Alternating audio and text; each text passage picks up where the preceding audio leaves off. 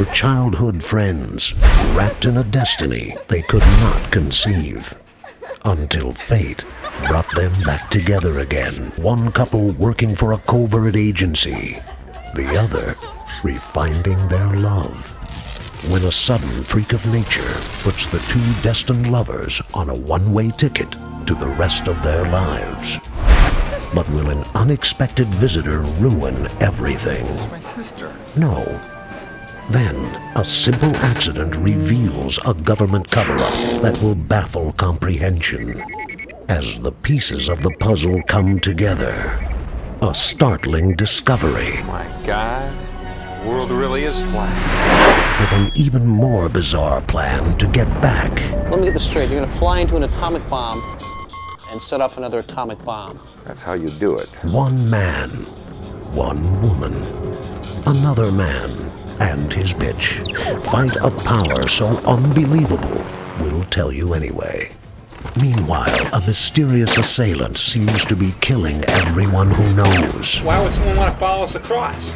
Ultimate power of both universes. In a world where the world you only thought you knew was no longer a world, but a world that belonged to somebody else's world, there can be only one.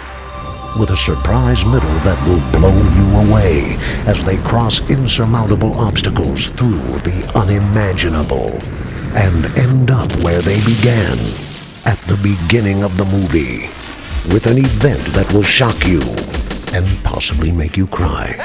A terrifying secret will be revealed as robot agents from Flatworld who've impersonated the sister malfunction and die because they can't breathe three-dimensional air. Isn't that cool? And you won't believe the surprise ending. What would you do if you found out that everything you thought you knew was a lie?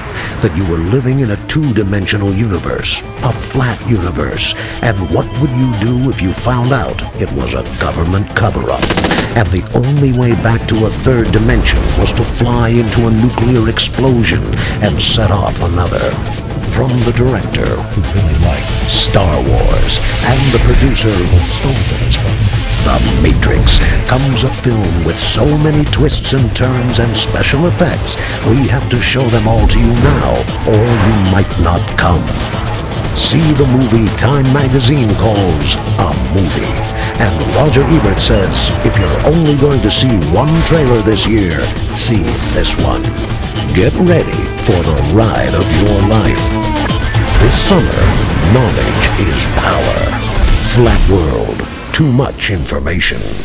You may know too much already. Rated PG-14, not only in theaters.